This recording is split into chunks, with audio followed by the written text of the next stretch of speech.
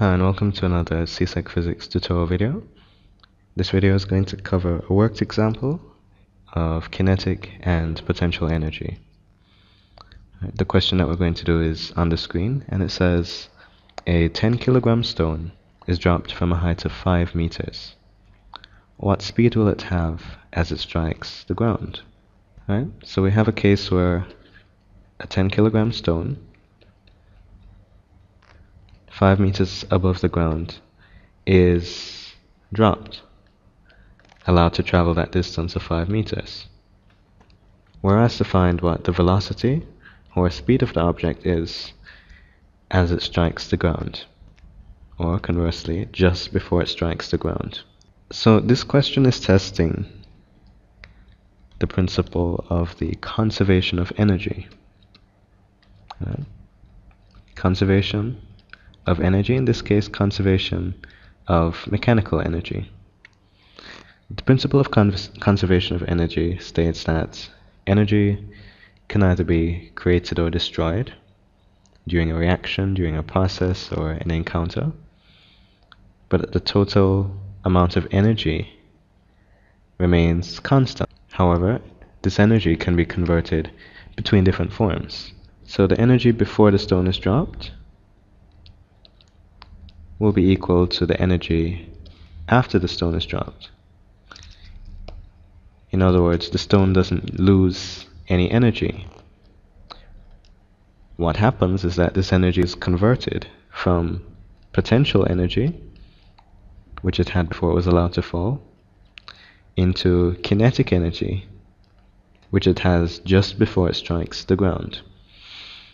So before being dropped, the stone had potential energy because of its location in a gravitational field. We're assuming this is the Earth's gravitational field. As it's about to strike the ground, it has kinetic energy because it's now moving with a velocity, v. The general formula for gravitational potential energy, EP, is mgh,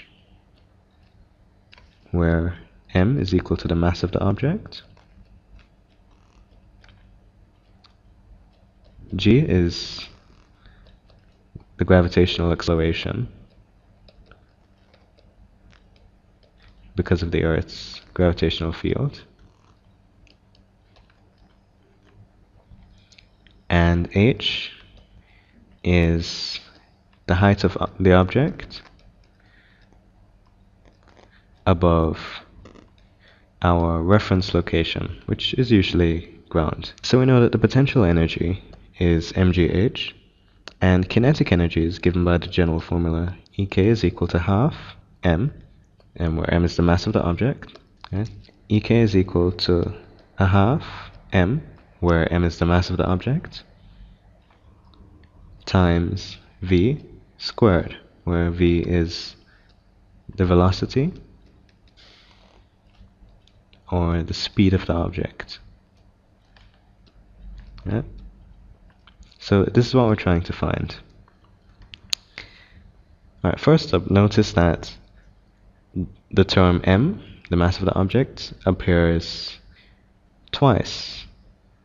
It occurs on both sides of the equation, so we can cancel m, and we're left with gh is equal to half v squared,